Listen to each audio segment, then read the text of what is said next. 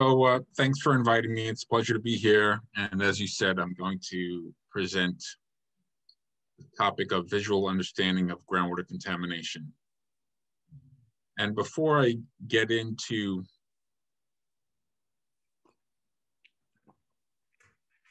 the outline and what I mean by that exactly, let's put things into context. Okay, about visualization. So here we see some ocean pollution, right? This, I think many of us have seen this before. This is the Pacific Great, what is it? The Pacific Great Garbage Patch. Yes. And, this is easily visualized. If we want to address this problem, it's critical that we can at least visualize what it is. And we could easily do that in this case.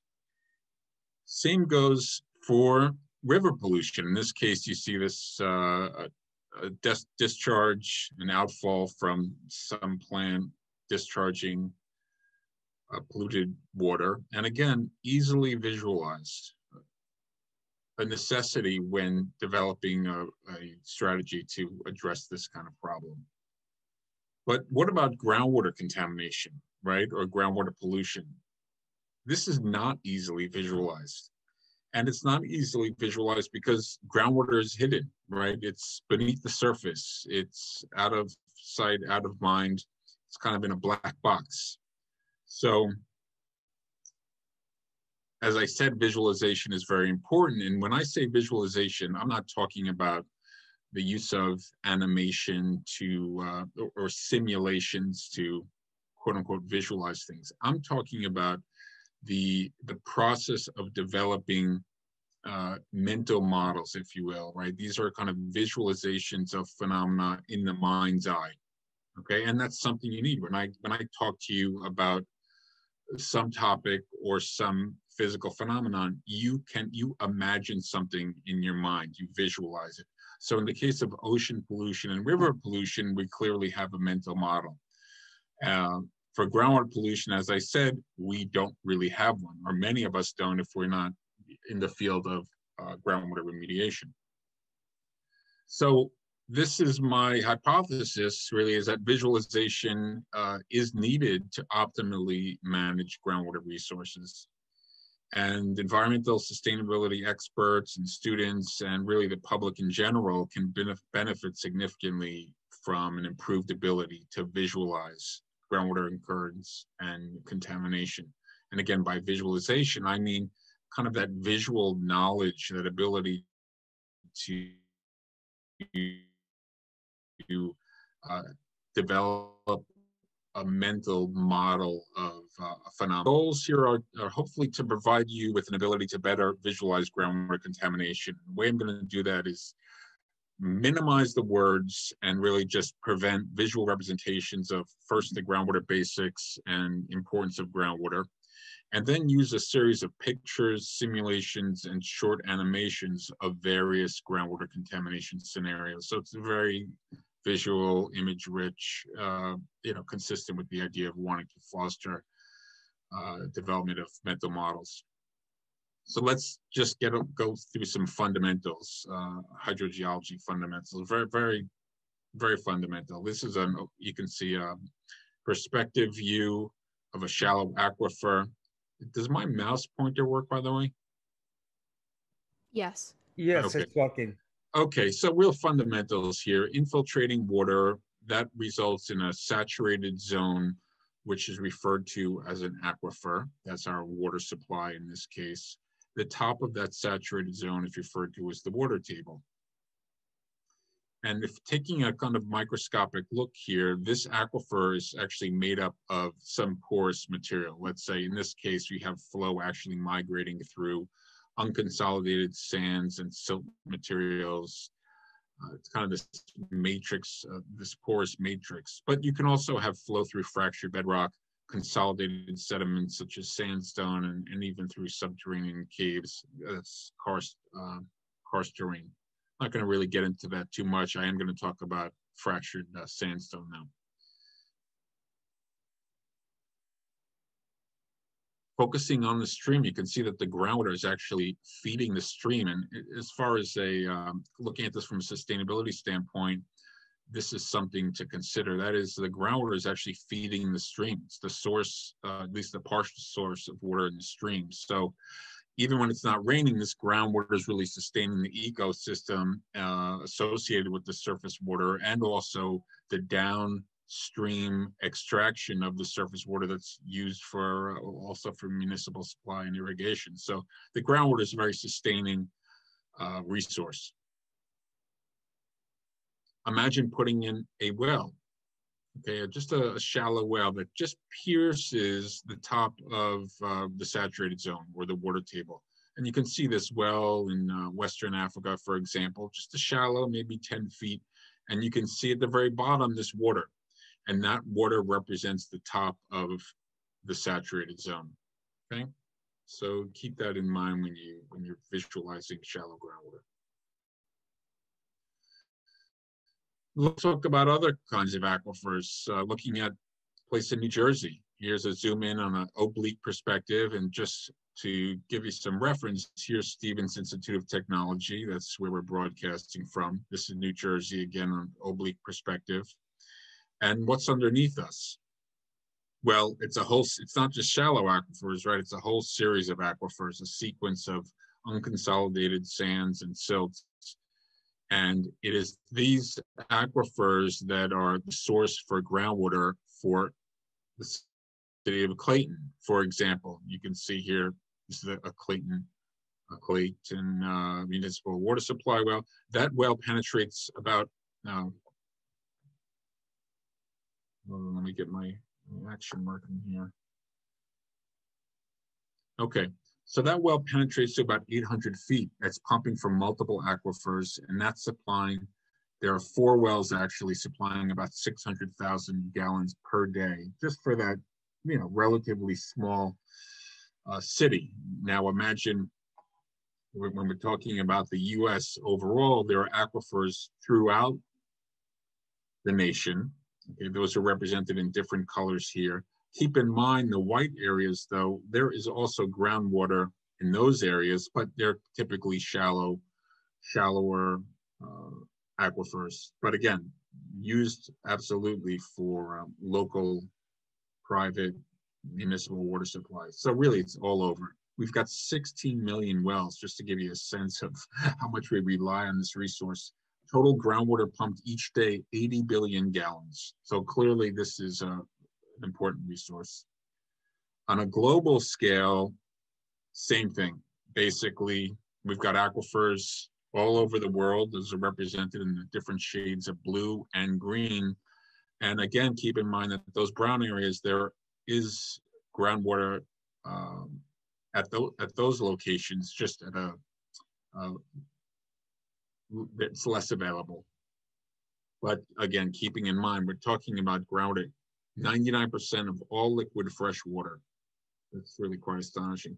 2.5 billion people use groundwater as the sole source of their fresh water. Almost 50% is for drinking water, and it's a major source of water for irrigation. Okay, so hopefully we're coming away from this little section with a mental image of aquifers, subsurface groundwater, and then what that all means in the context of global water supply. Okay, now let's move on to visualizing actually how plumes or groundwater contaminants migrate through the groundwater. And the first way we're going to do that is to look at a laboratory experiment, a sand tank experiment, actually. So here's the tank. It's probably about 2.5 feet by maybe a foot high. Just for scale, you can see the electrical outlets back here. Here's a sink. This is saturated sand with layers of different permeability material.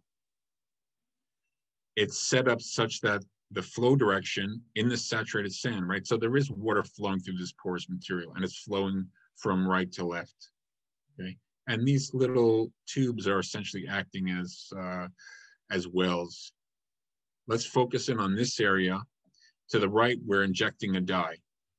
And you'll see in the subsequent, in this little clip, how that source, we'll call it a contaminant, migrates in the direction of water flow. And as it migrates, it also spreads, right? And that process is called dispersion. So take a look at it one more time. We have the injection of the contaminant at a source. Okay, that was on the right side. And this thing migrates in the direction of flow and spreads. Okay, let's look at that one more time. All right, so now the question, so now that's you have that mental model of what how the contaminant disperses in the subsurface. As far as representing that phenomena of which we cannot see, right? We do that in a couple of ways. One is we can represent it with the color intensity, right? Where the color saturation denotes the variable concentrations. In this case, the darkest red represents the highest concentrations.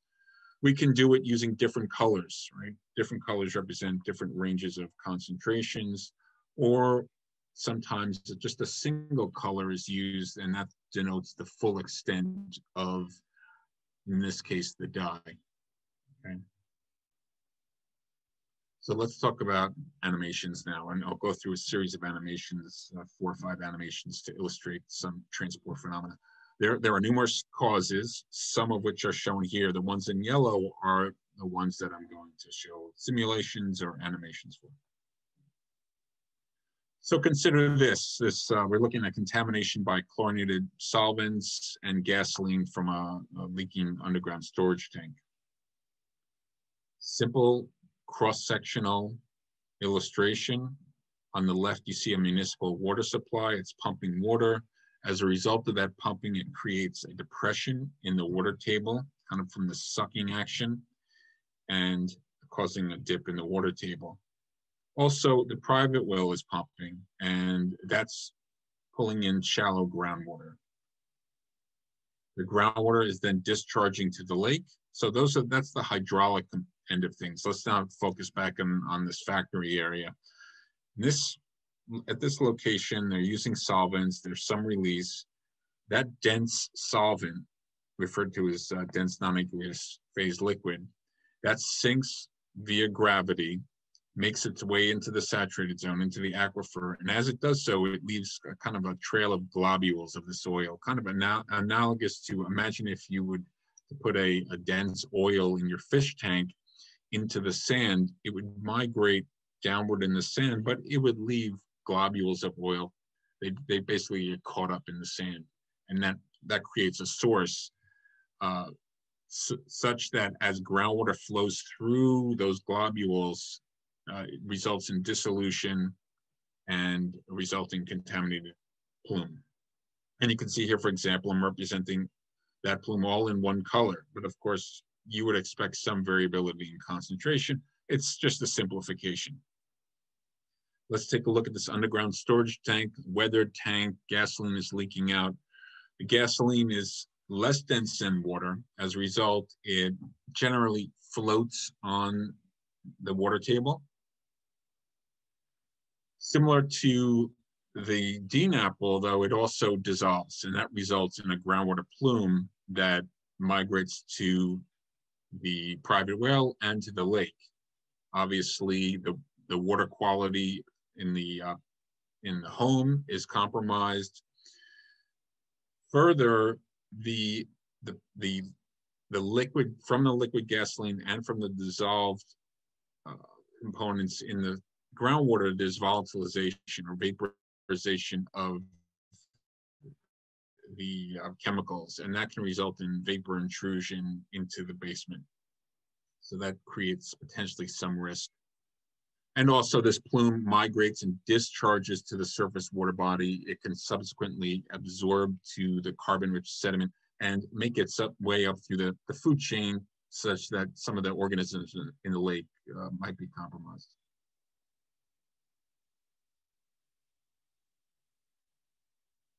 Okay, let's take a look at another animation.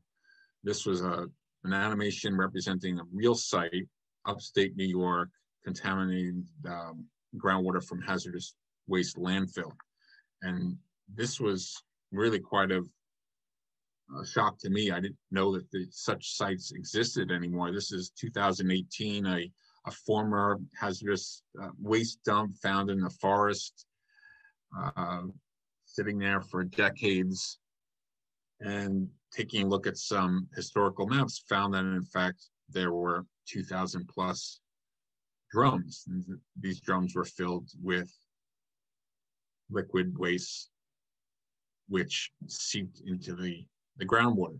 So this illustration, or this animation, is just illustrating the direction of groundwater flow from the uplands to the drainage area, and also in the direction of decreasing water table elevation. So that sets the stage for the hydraulics. The excavation, basically we revealed 2,000 drums, which had been leaching for decades, and similar to the scenario I described earlier, the groundwater flowing through that liquid waste results in dissolution and a resulting groundwater plume. Again, note that we're representing the plume in a solid color, thereby defining the overall extent of the contamination. And I should point out something here. When I say contamination, I'm really referring to an impact to the groundwater qualities, so that any alteration of the groundwater quality by that chemical is considered a contamination. But as far as the pollution of the water, that's really more a function of risk.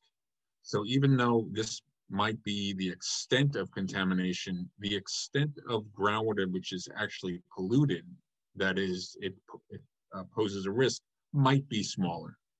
Okay, so that's important when you visualize a plume or a groundwater contamination. When you look at a map, it's important to recognize that those maps might not necessarily illustrate the extent of pollution, but instead illustrate the extent of contamination.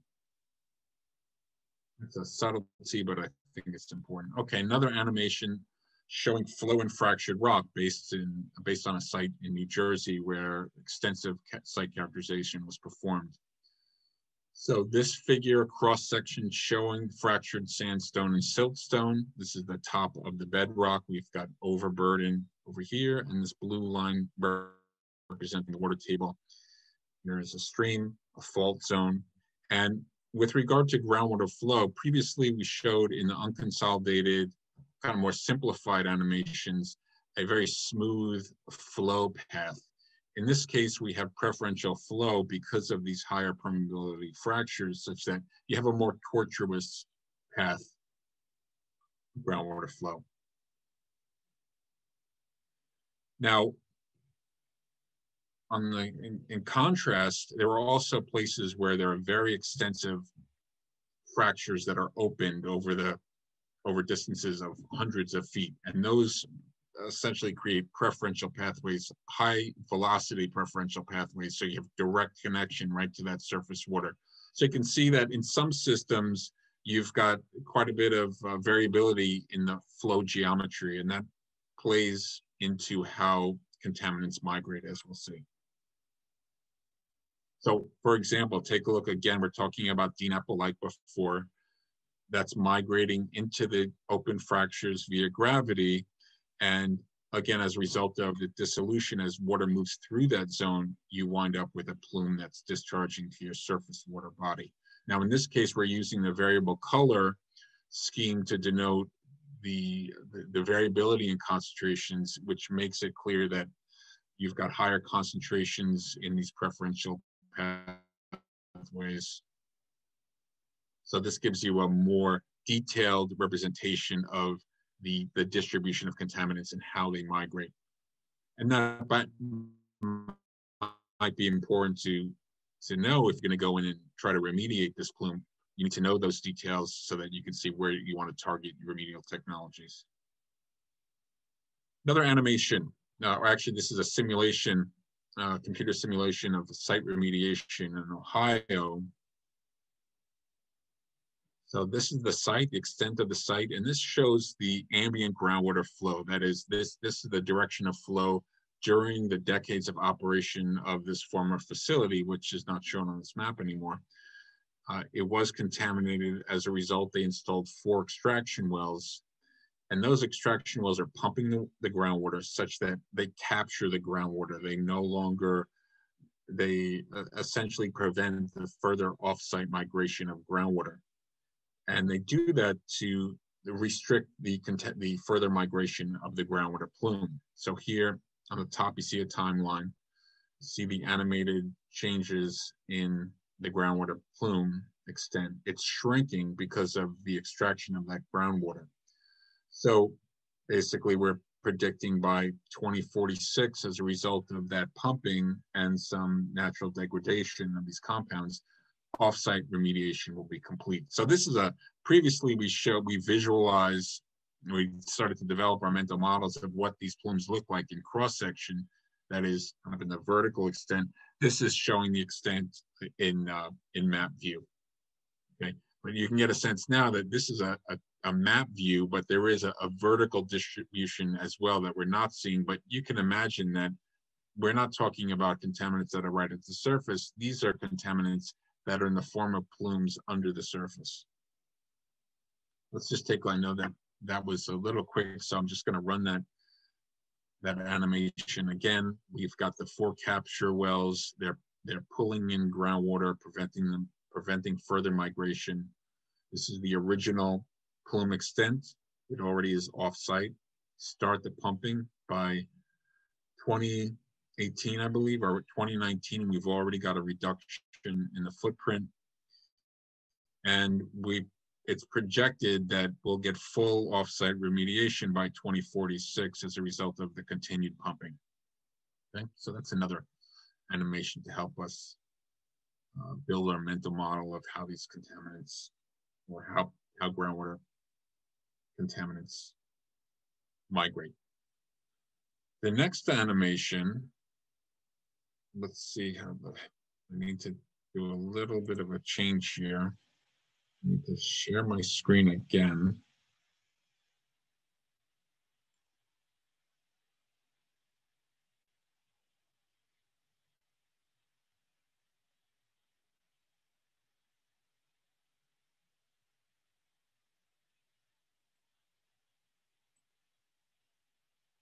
Okay, now we're going to talk about contamination by firefighting foam. Okay.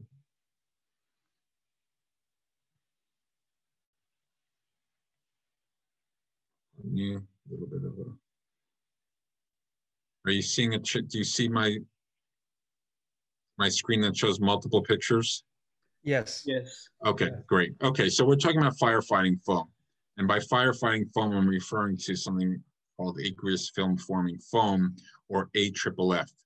And that's used extensively at airports, military bases, and you can see essentially they're spraying a combination of foam and water. In the top left, they're doing some nozzle testing. The foam is on the tarmac that's often runs off into the stormwater sewers. On the right is actually showing a fire testing area. That's where they have mock fires, essentially. That's just a fuselage in the top right there. They start the fire, and then they basically test their strategy and their equipment to put this out. Similarly, we have another testing facility in the bottom left. This helicopter here, that's a use of AFFF on an actual crash. This bottom, this picture right here is in a hangar. There are fire suppression systems where they basically test these systems. You see that just dumps foam till the hangar is fully covered. But there are accidents where the foam is released, and it does make its way out of the hangar and, of course, into the stormwater sewers, which might be unlined, or into the grassy areas.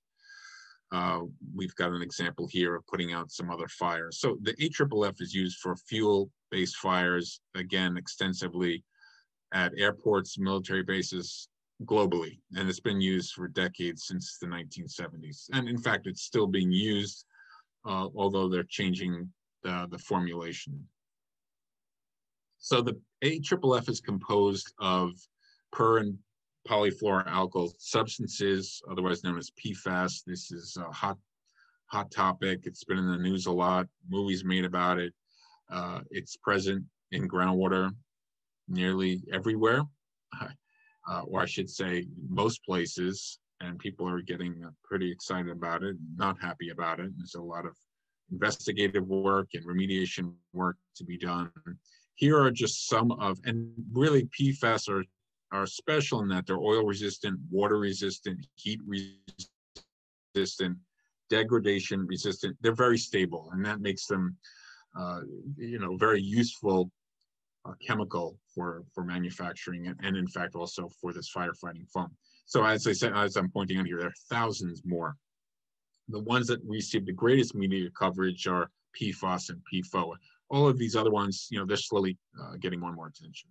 But we're not going to talk all about those. We're talking about the firefighting foam.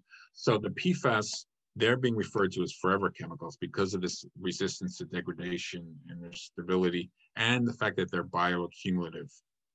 So that's why they're being called forever chemicals, made up of many different individual chemicals. So let's take a look at this scenario. 3D perspective of this area where there's a military base or a commercial port. They have these fire training areas, as I pointed out before, where they have these mock fuselages. They set a fire. The zone represents the flooded foam. As a result of that, oh boy, internet connection is unstable. Everyone with me? Yeah, everything Okay. is fine here.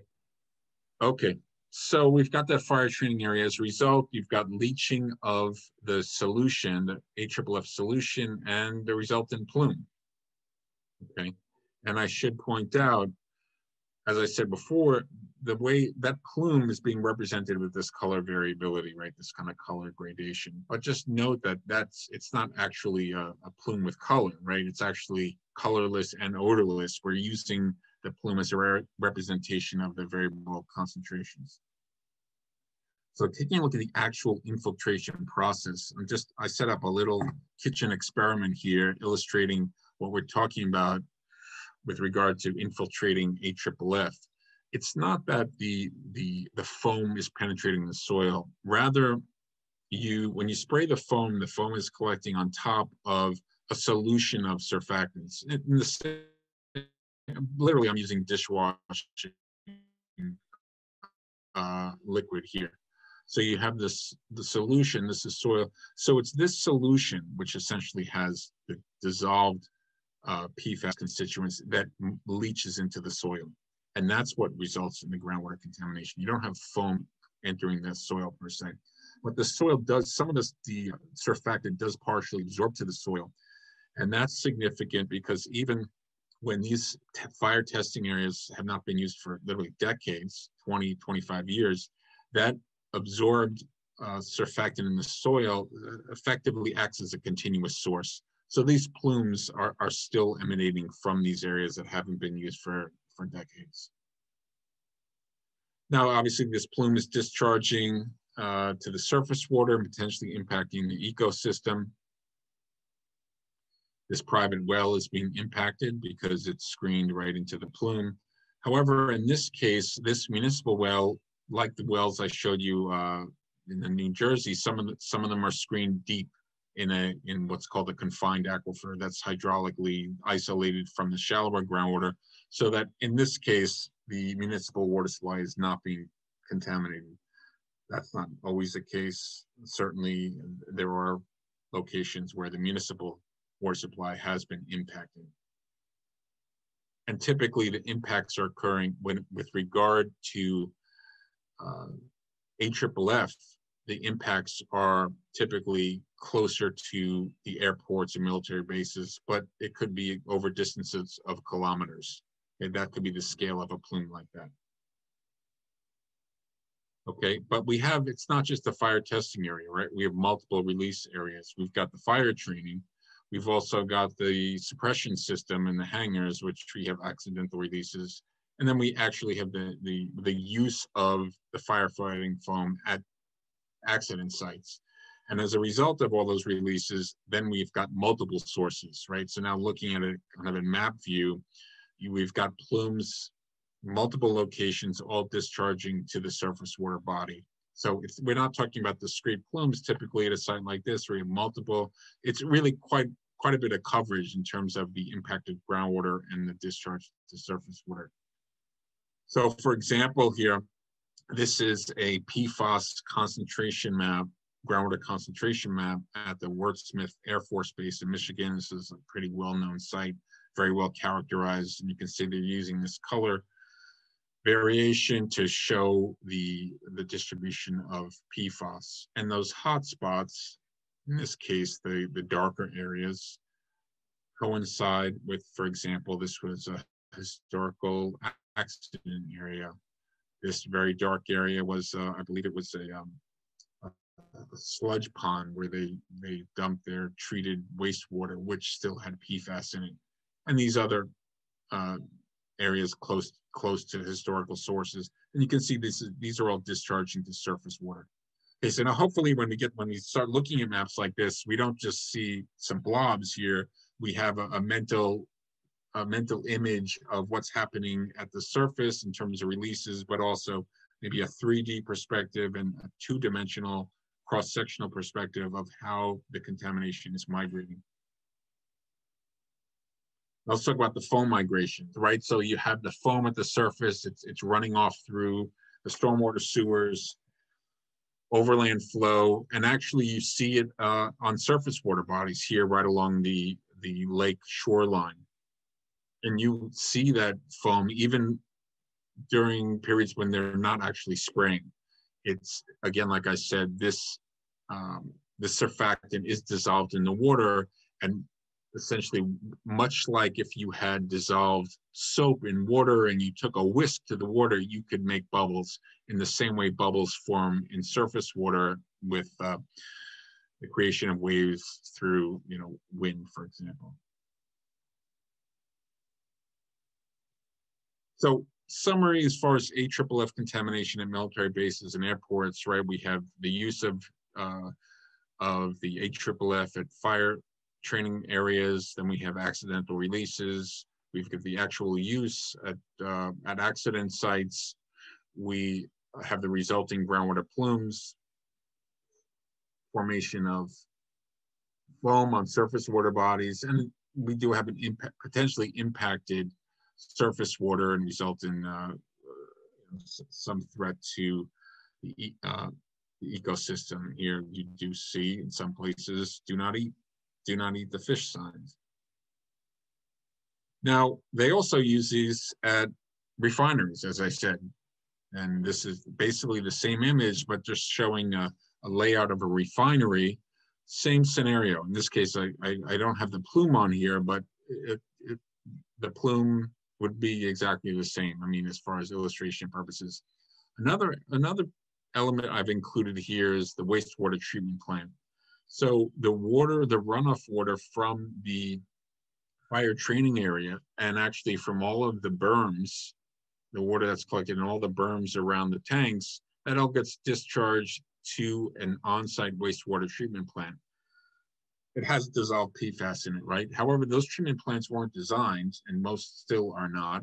Now, maybe they're starting to upgrade them very slowly, but for the most part, none of them have been equipped to treat the PFAS. So that just basically gets discharged to the stream, and you've got the same issue. You might not have the foam, but you certainly have the dissolved PFAS that are bioaccumulating in the lake and in the river.